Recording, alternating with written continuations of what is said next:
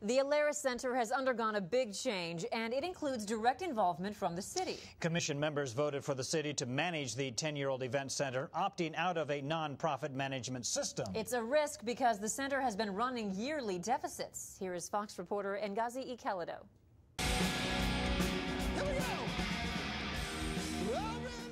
The Alerus Center just found itself under a little bit more city control.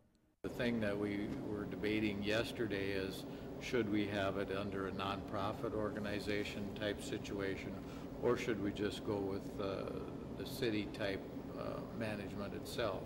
After a 4-2 vote, commission members voted in favor of having the city operate the event center to avoid paying a management fee. With the change, though, comes some concerns.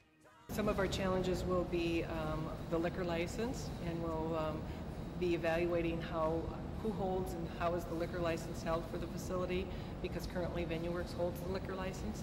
So that will be probably one of our bigger challenges.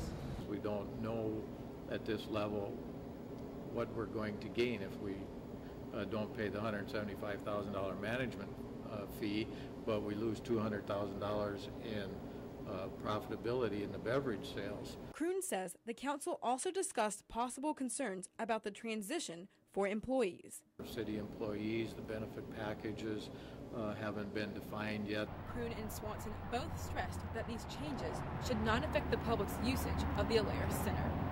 It's business as usual for us, that there'll be no change in day-to-day activities, and we'll still serve the community and the surrounding area as well as we've always have in the past.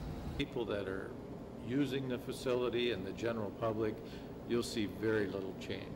With the new management model, officials at the Alerus Center hope to continue to provide a quality venue while striving to end the year in the black. Ngozi Ikeledo, Fox News. Kroon says he hopes the center will add even more events to its schedule in the future.